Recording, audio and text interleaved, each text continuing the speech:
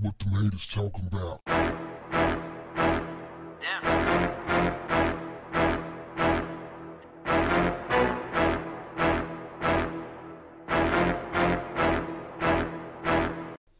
What's up, family?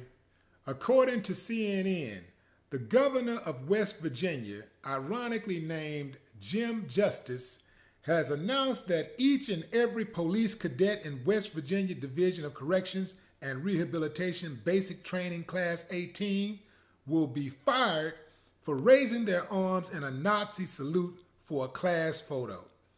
You heard right, family. An entire class of correctional officers throwing up their sets. It makes you think about all of those inmates who are disproportionately black and brown, who are under the supervision of those type of people. It makes you think of all of the staff members and administration who have legal authority over those inmates who are disproportionately black and brown. They're coming in day one with a chip on their shoulder, in charge of people who they hate. Think about what I'm saying, family. This is why you don't get rehabilitation in prisons across America. You get people who come out oftentimes angrier than they were before they went in, because they're going into a culture that is built on disrespect, violence. This is encouraged by COs. See, because if they just go and just do their job, for many people that work as COs and stuff, it's pretty much a boring job. You're just basically babysitting people, and it's just like when you go to an elementary school or something, and all the kids got to be in a line, and you have teacher monitors and stuff like that, making sure everybody's in line, nobody gets misplaced. They're always doing a head count. It's like that to an extent, but you're dealing with grown men, and oftentimes who are restrained. So these dudes, these racists, these members of the Klan and white supremacists and all these type of people, these people who subscribe to these type of websites that promote violence against blacks and Jews and homosexuals and just anybody that ain't white. And sometimes if you're white, especially if you're one of those type of white people that's trying to be righteous, then they'll come for you too. So these are the type of people.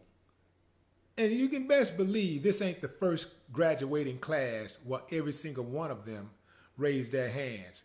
This, to me, sounds like a tradition. This ain't the first time. They're comfortable doing it. Why? Because leadership starts at the top. Their superiors have told them it's cool. This is not just these cadets.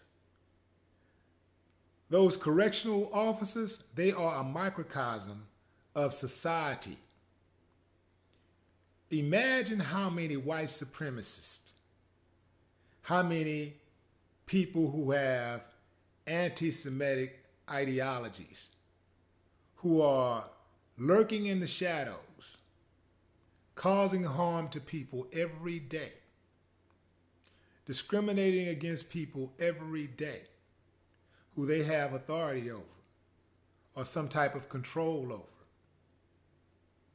Imagine how many of them are out there.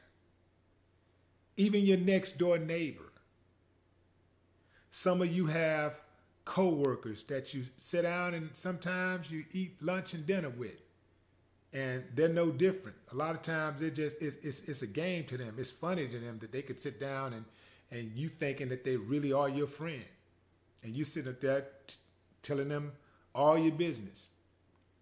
They could be plotting to murder you. This is how sneaky and conniving these people are. Imagine how many of them are out there going undetected. Cabinet Secretary for the Department of Military Affairs and Public Safety, Jeff Sandy, recommended the firing while noting that some cadets were aware that the photo would get them in trouble, but they went along to get along out of fear of not graduating. Let that sink in, family. Cadets who were about to swear to serve and protect all citizens were afraid that they wouldn't be allowed to if they didn't adhere to racist and anti-Semitic behavior. And these are the people who we're supposed to respect. These are the people who have the authority to take life with impunity. Let that sink in. No more talk. What the haters talking about?